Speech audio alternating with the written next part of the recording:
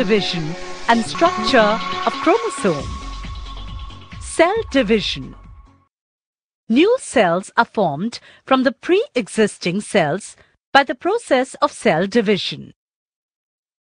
It is a process in which a parent cell divides into two identical daughter cells. Initially, they are smaller than the parent cell.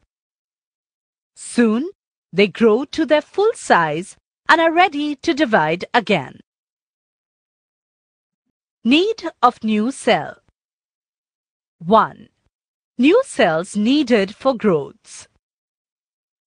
All multicellular organisms, like plants and animals, begin their life as a single-cell zygote and reach their final size. This increase in their size is due to increase in the number of cells. 2. New cells needed for replacement. Body cells get worn out and die after living for some days or months. In our body, about 3 billion cells die every minute. These worn-out cells are replaced by new cells formed by cell division. 3.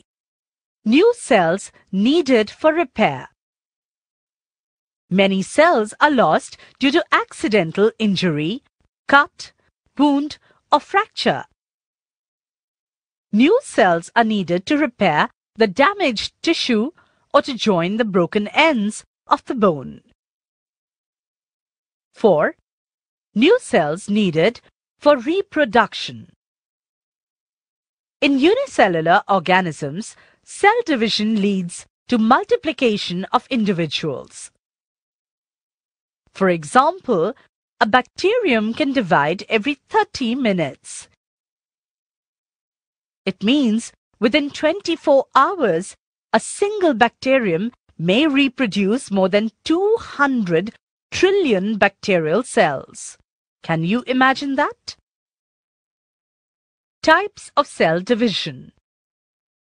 There are three main types of cell division: amitosis, mitosis, and meiosis. Let us first study amitosis. 1. Amitosis.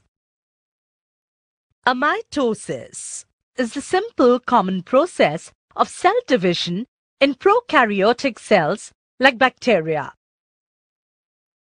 When the nucleus divides several times without each division being accompanied by the division of the cytoplasm, then it is known amitosis. 2. Mitosis. Mitosis is a type of nuclear division that results in two daughter cells, each having a nucleus containing the same number and kind of chromosomes of the mother cell. 3. Meiosis. It is a type of nuclear division that gives rise to 4 reproductive cells called gametes, each with half the chromosome number of the parent cell. Cell cycle. The phase of growth and division. Each new cell is formed by the division of its parent cell. It undergoes growth and division. The sequence of events that occur from the end of one cell division to the end of second cell division represents one cell cycle. The cell cycle starts with the growth of newly formed cell and ends with its division into two daughter cells. The duration of one cell cycle is called generation time. For bacteria, it is just 30 minutes, and for cells of Malpighian layer of the human skin, it is 24 hours. Main phases of the cell cycle. Cell cycle consists of the two main phases, interphase and mitotic phase. Interphase. the non-dividing phase. It is the non-dividing phase or the preparatory phase of cell cycle. It lies between two successive cell divisions.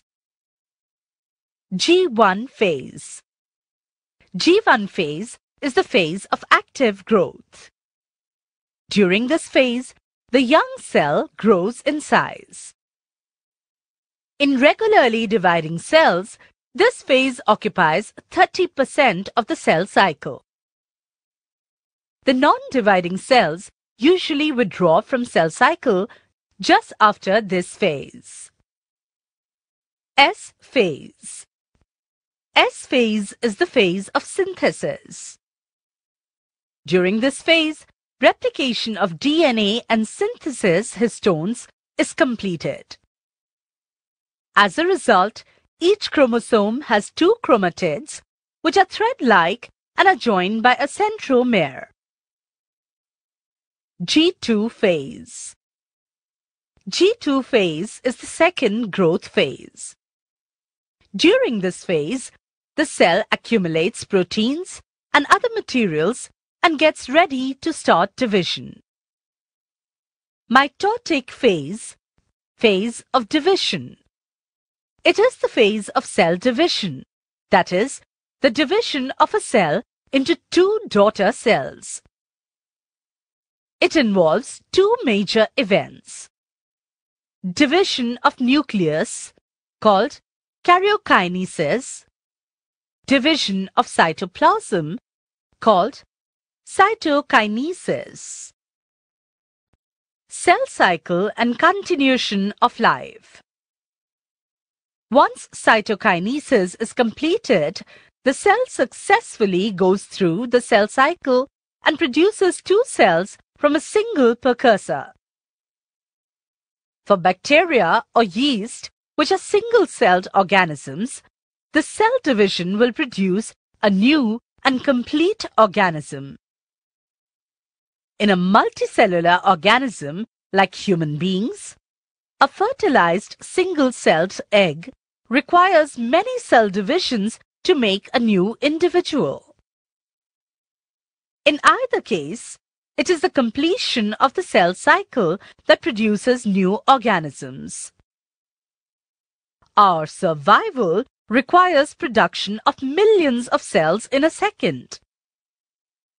In the end, it is the cell cycle that ensures that life produces more life in an organized fashion.